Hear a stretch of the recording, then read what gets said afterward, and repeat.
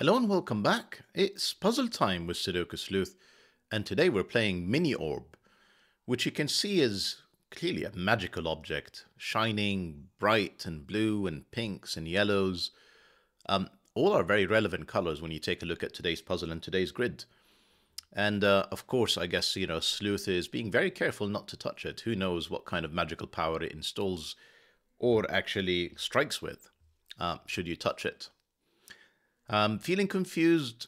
Yes, you may need to be, because when you take a look at today's grid, I'll be honest with you, it's been out for like 4 or 5 days, 5, 6 days, something along those lines. And I've essentially avoided featuring it because it looked extremely intimidating. But enough of me trying to describe it. How about I just put it up on the screen with today's puzzle? Well, not today's puzzle. Let's try that again. Nope, wrong puzzle, wrong window. I will find it. There we go. Right, so Mini Orb by DiMono. And you can see very clearly that this is sort of an outline of an orb here, but there are tons and tons of Sudokus. And you can see the references that I made to the colors with blue, green, I'm going to call this red and yellow. Now, this grid is not quite a Sudoku grid. Kill surprise. This grid has 5 overlapping 4x4 Sudoku grids and 4 3x3 Latin squares. Now, I'll take you through what each of that means, but you can see essentially this blue Sudoku grid is 1. This yellow Sudoku grid, is 2. You can obviously see the others now as I kind of pointed out the colors. So that's 3, that's 4, and there is another one in the middle that you can see with these extremely thick black lines here in the center. So that's the 5 4x4 Sudoku grids, and essentially they obey normal Sudoku rules and have to use the digits 1, 2, 3, and 4, once each in every row, in every column, and in every 2x2 box. So that's the 4x4 Sudoku grids. Now, I think I featured Latin squares once before. But, the key distinction about Latin squares is they don't have boxes. The only rule is you have to have unique digits in every row and in every column. Now, you can see that there is 4 3x3 Latin squares, and essentially they are in the corners of this puzzle. So that's 1, 2, 3, and that's the last one, that's the 4. Now, what's quite unique about this is, obviously, with a 3x3, you don't need to use the digits 1, 2, 3, and 4. You need to pick 3 digits from them.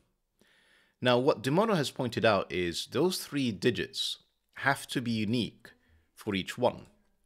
So what that means is, for example, this could be 1, 2, and 3 for this Latin square. Well, this Latin square would have to be different. It would have to be 1, 2, and 4. Maybe this one would have to be 2, 3, 4. And then lastly, this one would have to be 1, 3, 4. To make sure, essentially, that you've covered all the possible sets of 3 choose 4, 4 choose 3. Sorry, I forgot the mathematical term for it. But obviously, I've just made up these examples. I don't know if they're 1, 2, 3, 2, 3, 4. You're going to have to figure out, as part of solving today's puzzle, which is going in which. And then lastly, at least one thing that's maybe familiar to you, which is arrow sums. So digits along an arrow must sum to the digits in the attached circle. So if we take this arrow, for example, these 3 cells, whatever they may be, their sum must actually be in this corresponding circle. And of course, the rest is true for all of these. Occasionally, you end up with the 1 cell arrow sum, meaning that these 2 are going to be equal. Now, if you're not intimidated by handling magical orbs, and you want to give this puzzle a go, link will be in the description down below. It is supposedly a 1-star difficulty rated puzzle. But just wrapping my mind around the rules and trying to figure out, I have no clue where to start. So this will be an interesting solve to watch for sure. Link will be in the description down below for you to play along as usual. And with that said, I'm going to restart the clock and see how I get on. I don't know why I hit that restart button so quickly, because I'm still musing about what to do in this puzzle. So since I have no clue where to start, I mean, I can see, actually, this arrow that I picked in the beginning is the most interesting one, because you can see that it is forced. That's one, that's, well, I don't know if that's one, and these are from 1, 2, and that forces a 4. Yeah, maybe that's the place to start and carry on. Essentially, these are the minimum digits I can put. That's the maximum digits I can put. There's no other combo that would work. This is 4. 1 now in this 2 by 2 square can only be in here. These are from 2, 3. That's a 4. These are also from 2, 3. I need to have a 1 down here. In fact, the 1 in this setup can only be there, which sees this 1, 2. That's a 1. That's now a 3. Looking at these options, that's a 3, that's a 2, that's a 3, that's a 3, that's a 4. Actually, maybe it is approachable, and I've just been intimidated for no reason. You can see that has to be the 4, that's the 2. I need 1 and 3. That's not solvable. Interesting, okay. That's another 1, 3. Am I just being blind, or is that genuinely not solvable? And these are, it includes a 2 for sure, but interesting. I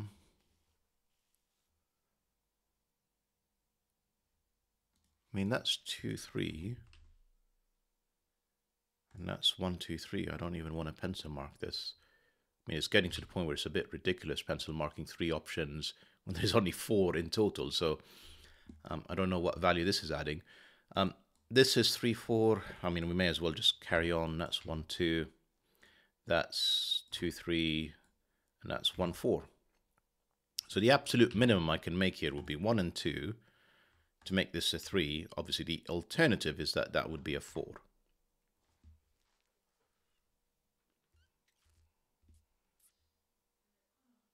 Three, 4 in here makes that 1, 2. That is another 1, 2.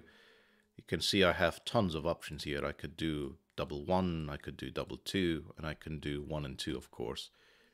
So this is a lot of options with 2, 3, and 4.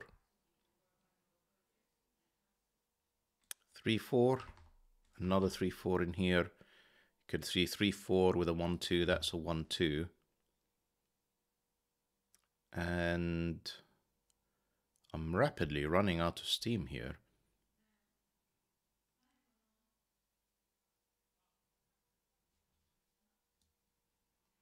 Let's start thinking about this.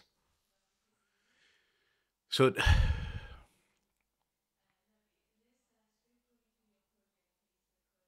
here is something. These are not double 1. That would make this a 2. And then what would that leave me with this cell? It can't be either 1 nor 2. So it's not double 1. Double 2 doesn't get us in trouble, but I'm not sure they actually have to be the same cell. I don't see, like, genuinely any problem with having one of them as 1, one of them as 2. That would make this a 3. That would be a 2. And I really see no issues with these. So it's as if there is a definite 2 on one of these, but it doesn't make them both 2. We've got 2, 3 in here. This is from 1 and 4. Is it time to use the uniqueness, maybe? Got 1, 2 in here, 1, 3 in there, 2, 3, or 4. I mean, we know that these 2 digits are different. That much is guaranteed. So this is a 2, 3 with either 1 or 4. Yeah, it's just not enough information. Maybe just keep going, I guess. 1, 4, 1, 4, 2, 3. Can't have a 4 on an arrow. That is definitely the 1. That's the 4. That gives me this 1 in here. So this is the 1, 2, 3 setup. That's 2, 3. You can immediately see this has to be the 1. That's 2, 3. That's 2, 3, 2, 3. I don't know which 2, 3s they are, but I just know that they are. I can keep going. I've got 1, 2, and 3 in here. So this is 3 or 4. It's not a 3. It is a 4, making this a 3, making this a 2. 1, 4, 1, 3, that's a 2. This is 3, 4, that's 4, 3, that's a 1, 3, 1, 2. This is looking better. This is 1, 3. Remember uniqueness. This is 1, 2, 3. This would have to be a 4 to be different. And therefore, these are from 3, 4. These are from 1, 4. And these are from, I've lost track, 1, 3. Can I do better? Not yet. I need one more cell. So with these 3 by 3 Latin square, maybe I'll show you after I actually solve it, assuming I do. But I'm fairly sure there is like a 4th set of options in here. So we've done 1, 2, 3. We've done 1, 3, 4. One more of these has a 1 and it's going to be the 1, 2, 4 option. I just don't know which one it is.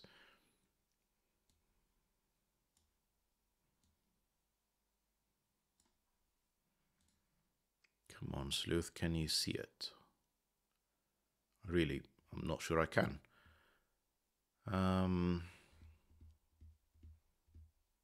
Maybe you guys are already starting to shout at your screen possible answers that I'm just not seeing. So let me just, I'm just going to think out loud. So one of these cells, one of these 3 by 3 Latin squares is 2, 3, 4.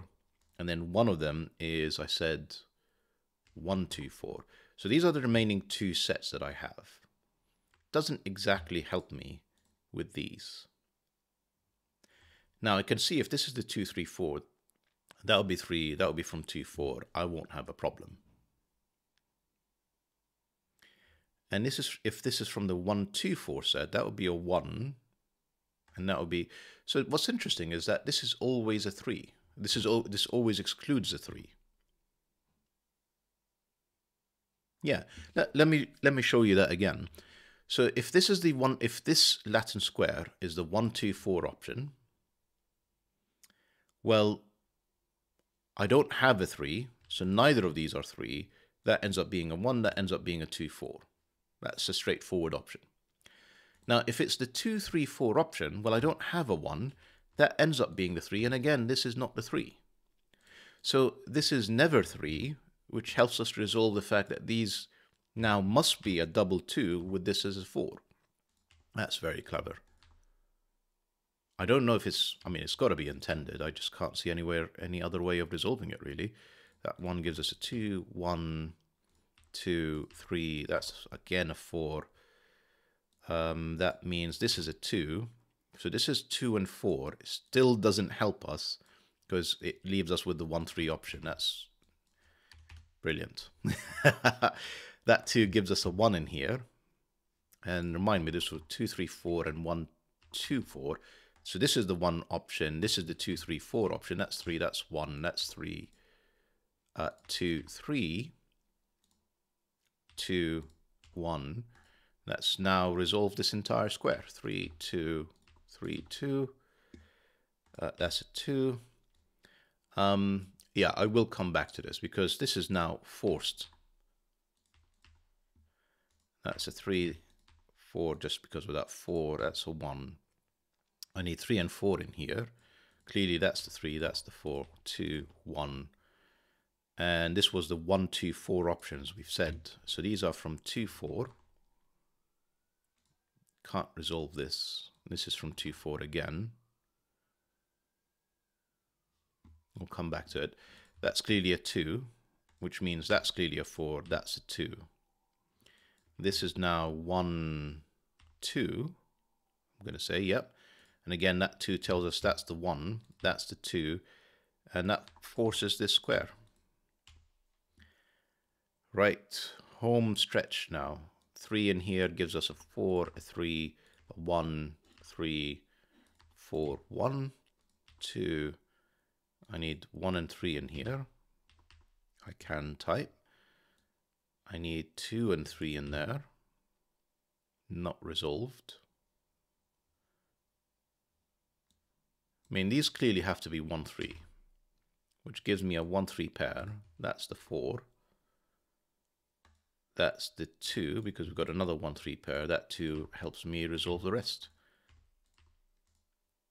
And if I've not made any mistakes, that's the solution to today's puzzle. Ooh, I have made a mistake. I'm pretty sure it should mark it as correct. Have I got all the arrow sums correct? So 1, 2, 3, 1, 2, 4, 1, 3, 4, 2, 3, 4. So this is correct. Yeah, I've made a mistake clearly in here, in this Latin square. What?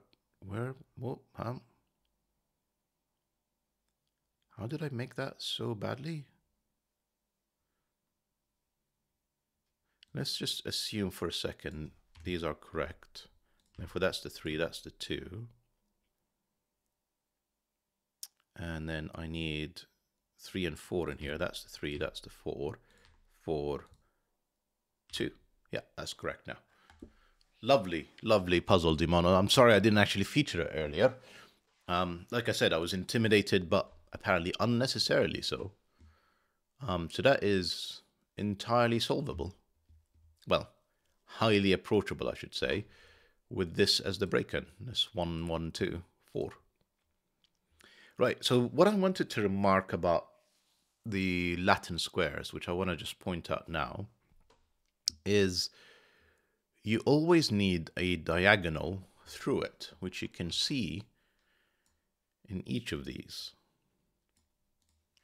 So once you figure out which one is the diagonal, you can see the rest of the pattern is pretty much forced. So alongside that diagonal, in the same direction, you end up with another digit that is repeated, the 3, the 2. And again, the 3's, the 1's, the 2's, the 1's, the 4's, and the 2's. And then the ones that weren't in the diagonal, you end up with 1 in each corner, basically to finish things off on the opposite direction. So if that's the double 1, that's the double 3, then the 1 would be here, the 3 would be there. And you can sort of rapidly fill them fairly quickly if you have, I imagine you only really need like 3 or 4 digits to basically figure out which one is the diagonal. As soon as you have one of these in the corner, or one of these, you just need just that little bit more information to figure out which one is the diagonal and just power through it. Right. Hope that you guys enjoyed the puzzle. In the end, I certainly did. It wasn't, as I said, as scary as I thought it would be. And the video. And see you back for the next one. Bye-bye for now.